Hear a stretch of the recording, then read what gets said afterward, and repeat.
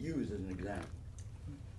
And so they took my father's friend, according to my mother and father, lynched him, burned him in front of a mob of people. This was a classroom situation for them.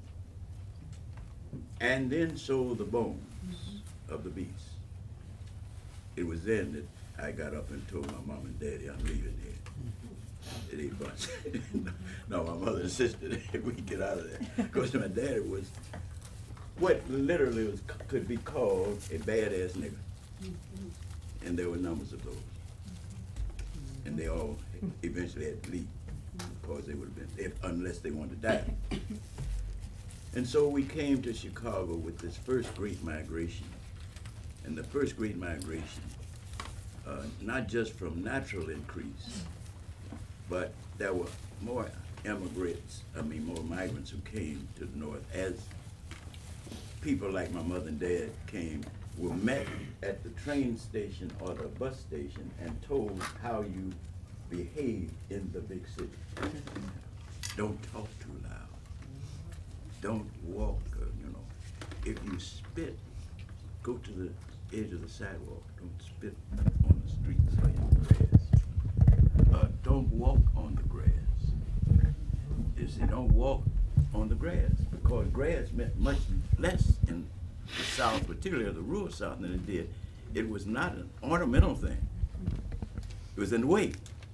So here you have another culture, but you have people here who can help to educate you about that culture. Now I'm generalizing, not just Chicago. This was happening in large cities across the country. What year did your parents come to Chicago?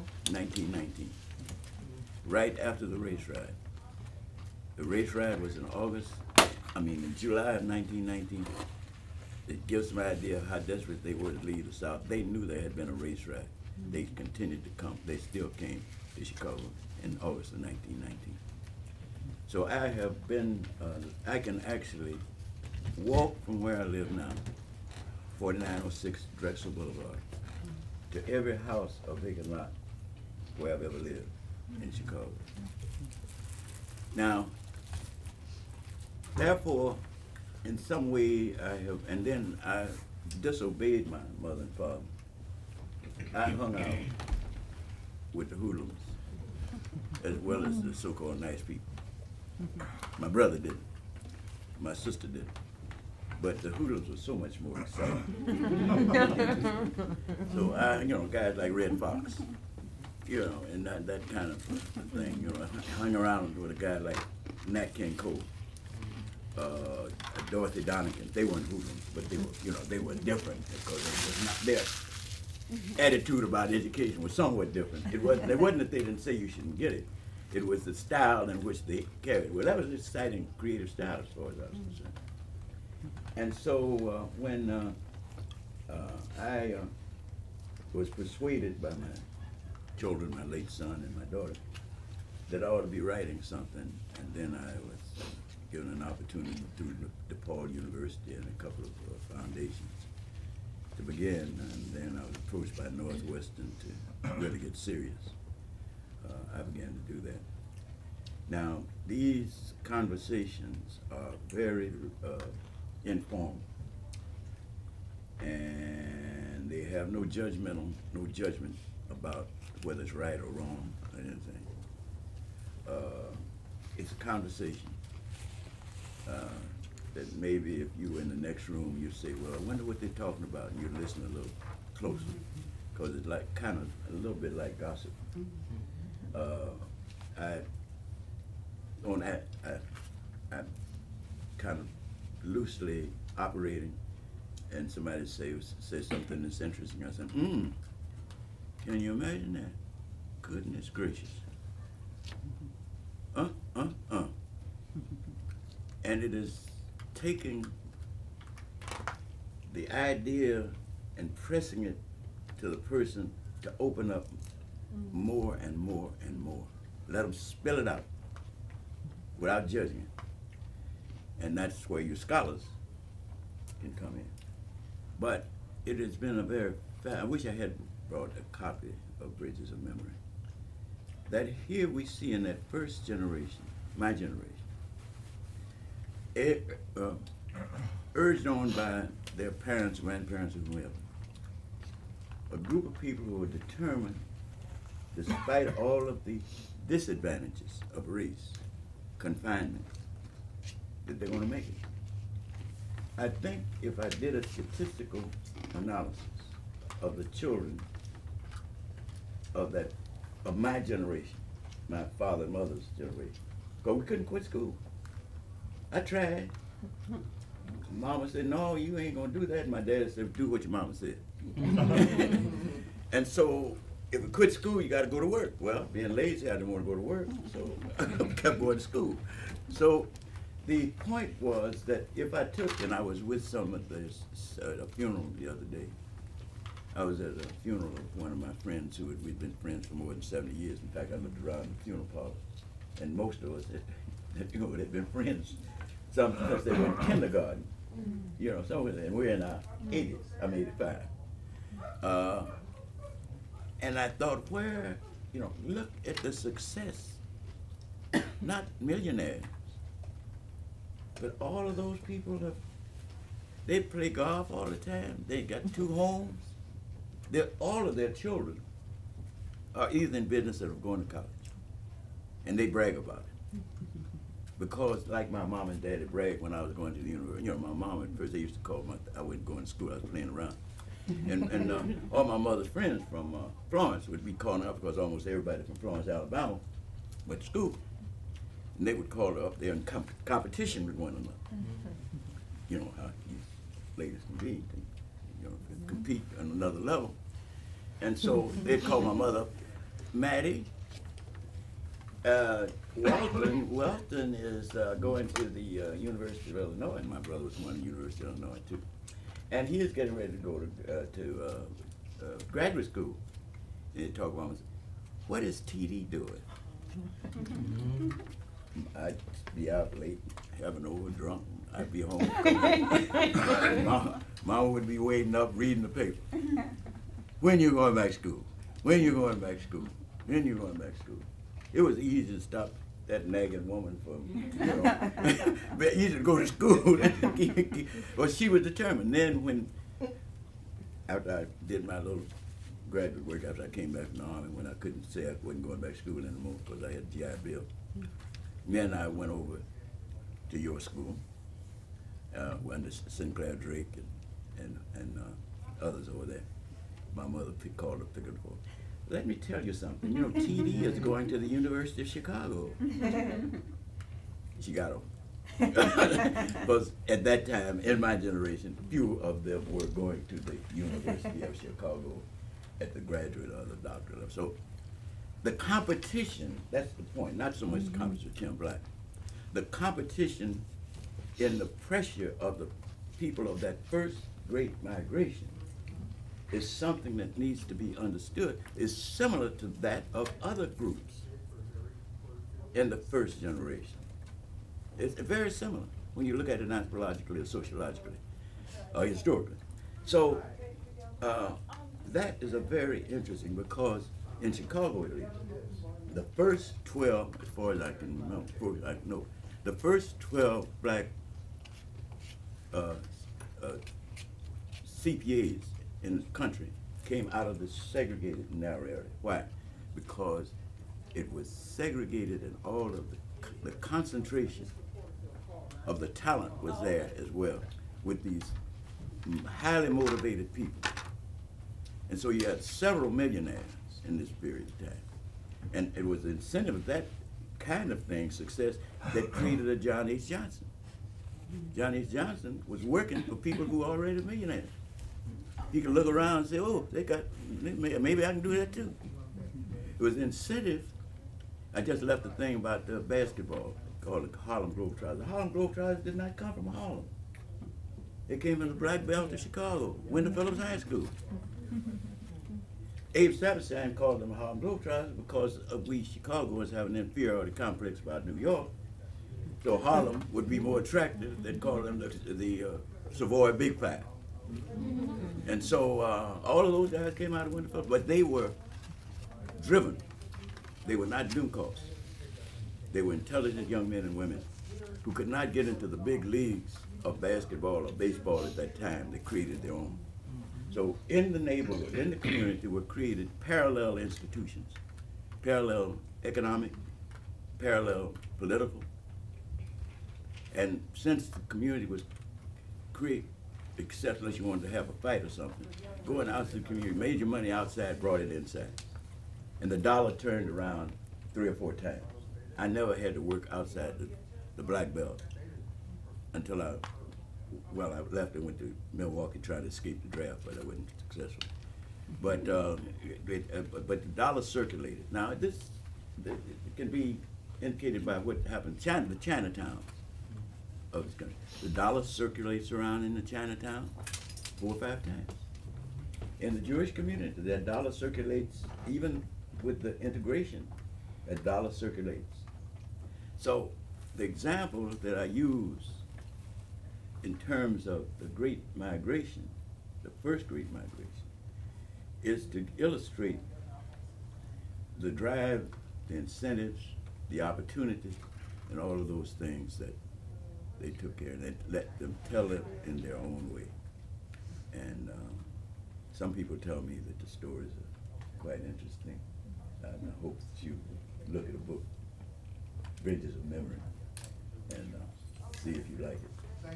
And one day when I can, when you want me to, I'll sign those books if you wish. I've been lucky. That's just a sample of a few. That's outdated now. I mean, those places have almost doubled or tripled. I'll be going out of the state very, very soon in terms of the demands to come and give lectures. And, I think I'll be in Houston in early February. And so I feel good because I've had young men and women like yourself, black and white, to give me encouragement and had the opportunity to have a major university like Northwestern to back this up because I couldn't have done it. I insisted, as did the original editor-in-chief of Northwestern, that we have a black collaborator, and that's where the museum, DuSauer Museum comes in, because we wanted to show some unity about this issue beyond just the racial aspect of it. But we also want to indicate that it does have race in it, because without exception, when these successful people like a Jewel, Stratford, I have to go step by step with this. Jewel, Stratford, Rogers, no, Jewel, Stratford, Rogers, LaFontaine, Mancario, who became the Solicitor General to the President of the United States, whose parents had to leave Tulsa, Oklahoma, because they burned them out in the 1923 race riot, as well as John Hope Franklin's father, who was a lawyer. They come to Chicago, and they do very well. She is the first black woman to graduate. She had her degree before, but she is the first black woman to graduate from the law school at the University of Chicago. But even despite having accomplished all this and wanting to be in the mainstream, she is reminded fairly regularly that she's a black woman. I suspect that even with all the success that Oprah Winfrey had, if she didn't announce she was Oprah Winfrey, she would be reminded in various ways that she was a black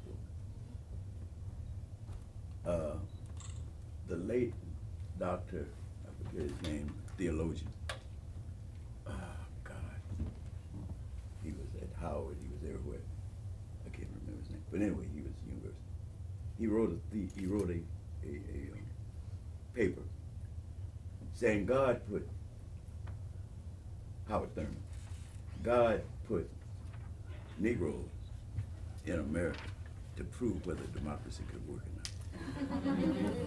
If it cannot work without people having to change their color, If it could not work for those people, eventually it would not work anymore. It was kind of a prophecy. Now our responsibility to our future, your particularly you young people, is to prove it can work.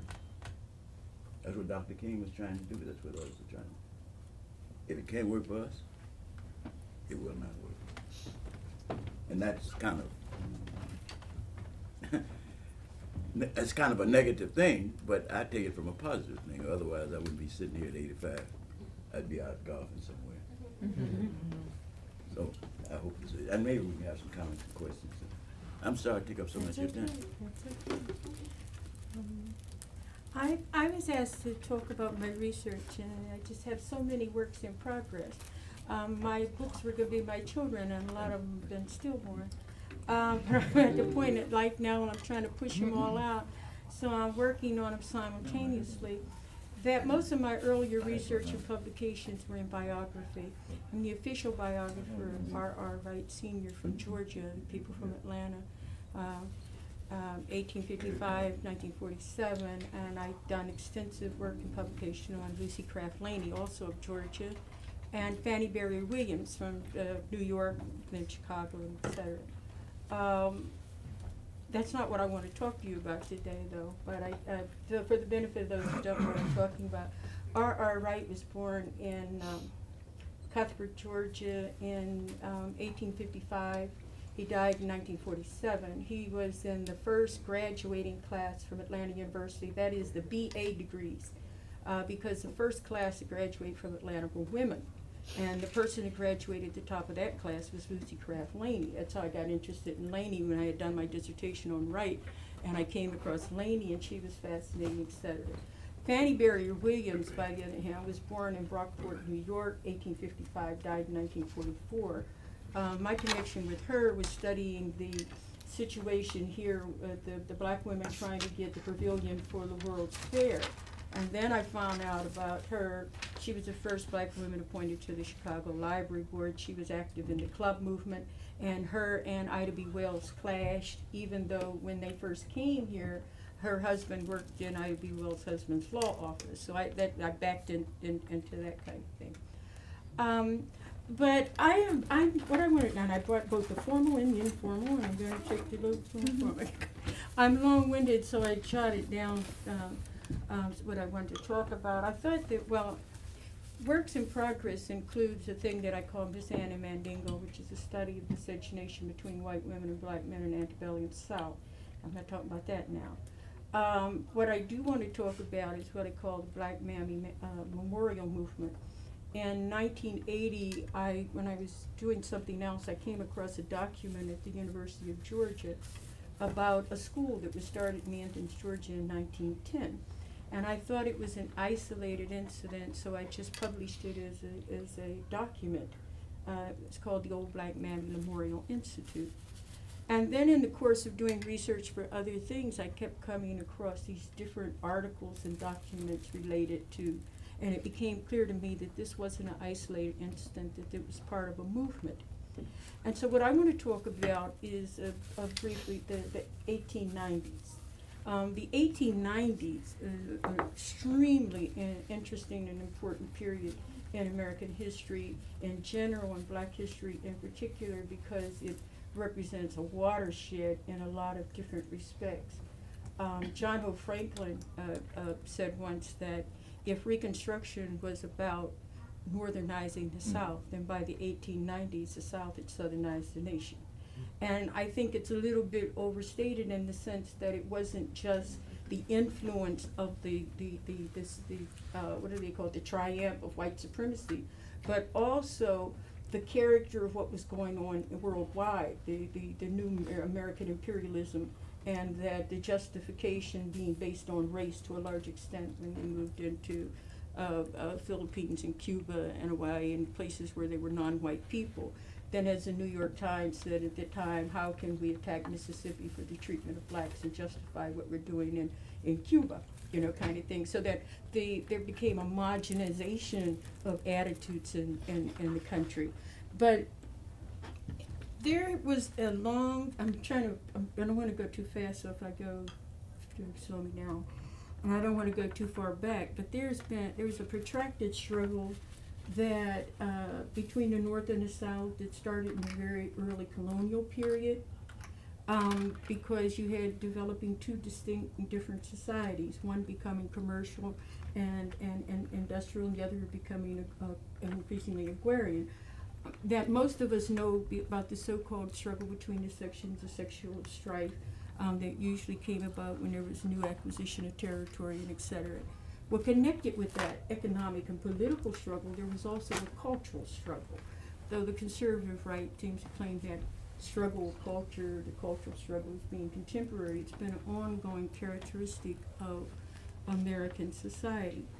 And that, so Reconstruction, which officially ends in 1877, but then it was in the 1890s that you have the triumph of white supremacy.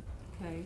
In between, what's important about the watershed nature of the 1890s, and I'll throw it all out there.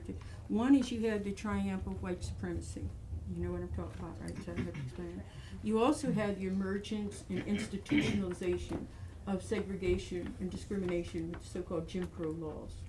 You had the official recognition of segregation in predating the Plessy case, the Merrill Act of 1892, when the government said providing separate institutions would constitute applying to the law, and then clearly in 1896 with the Plessy v. Ferguson.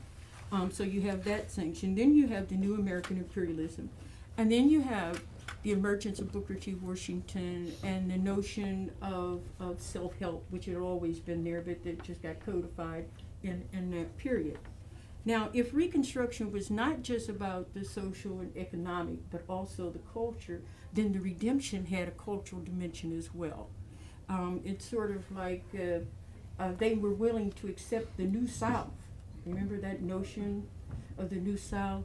But they realized they wanted the old Negro, or what they referred to as the newspaper talked about it as the old issue darkies.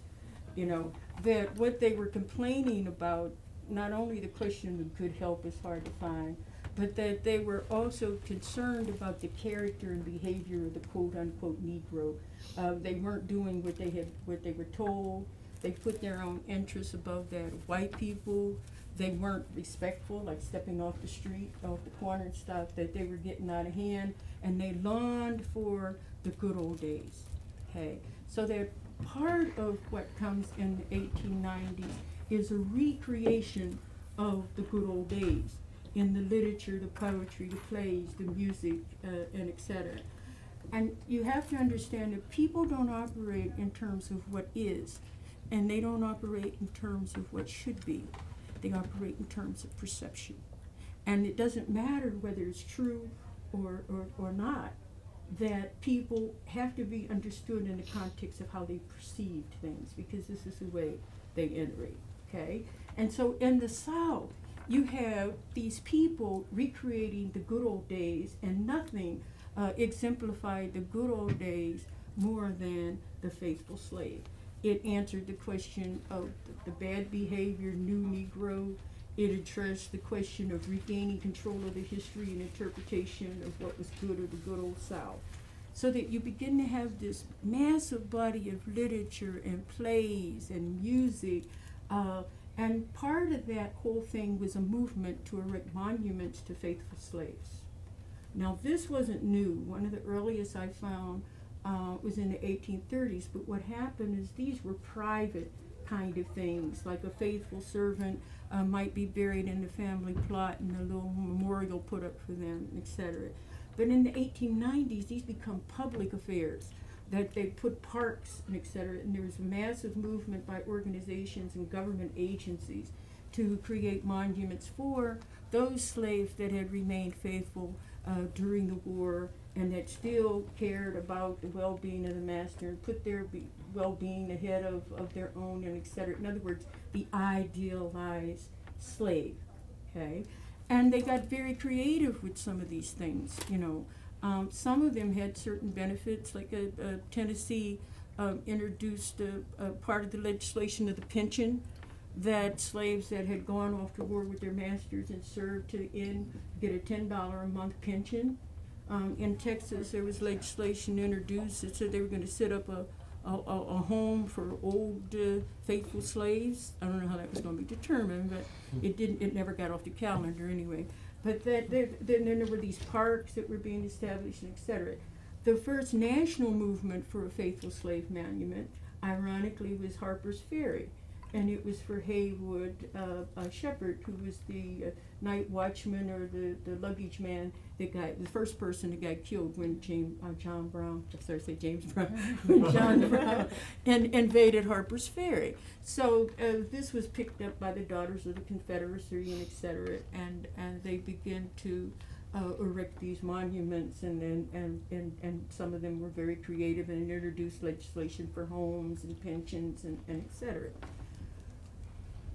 The mammy movement was part and parcel of that movement, and in fact, the first monument one of the most important monuments came about 1895 in Fort Mill, South Carolina. And what was unique about this is that it combined public and private, in that Captain, what was his name?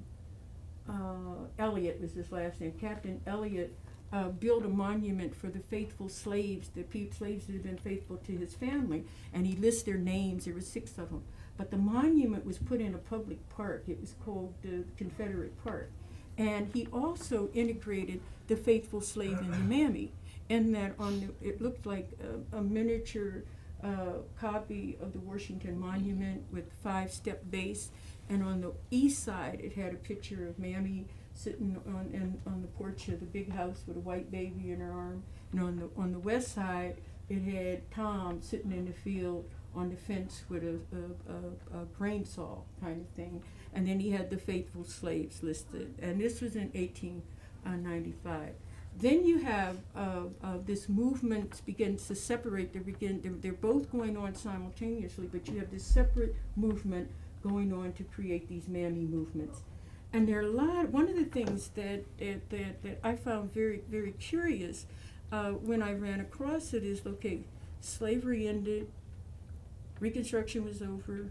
If all this endearment of the mammy, what's this big gap? You know, how do you explain this big gap in between there? And there are a lot of things, and I'll come back and talk about some if I have time. But I do want to give you some ideas of some of the. By the way, I probably need to put, though I concentrate on the South, ironically, it wasn't just a Southern thing.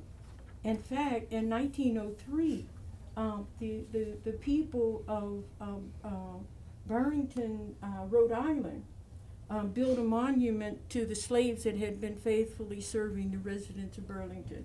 And also the Daughters of the Confederacy in Chicago chapter, made this tremendous commitment to build monuments in every southern city for the faithful slaves. So that even though we tend to talk about being a southern thing, it was taking place on different levels around the country.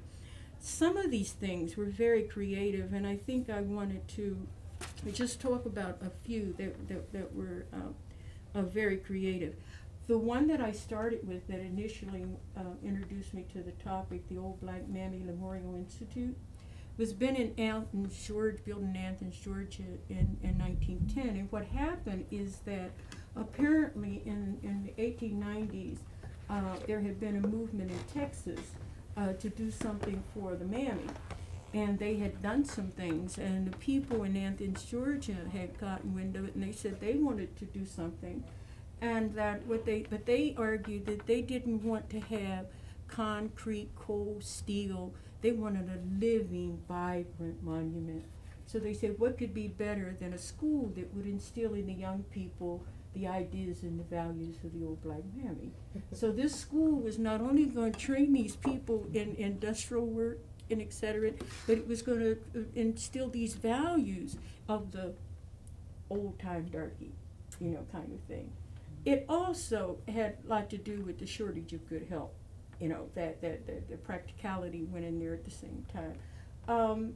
There were some things that something that was one of the most creative, but there were other things that were done that would have been, excuse me, some of them are funny. Like in St. Louis, by 1915, they had an annual Mammy Day. And what Mammy Day was, that the women in the town would dress up in the costumes of the 1860s. And former mammies, or the children of mammies, would come and wait on them. And the highlight of the day is that they would get to read a genuine, original, pure mammy. You know, and that way, and it was in the paper. It was there, you know, and they invited people like the Daughters of the Confederacy and all of the aristocrats, and this was a high thing, Mammy Day. In Nashville, Tennessee, they had something a little more practical.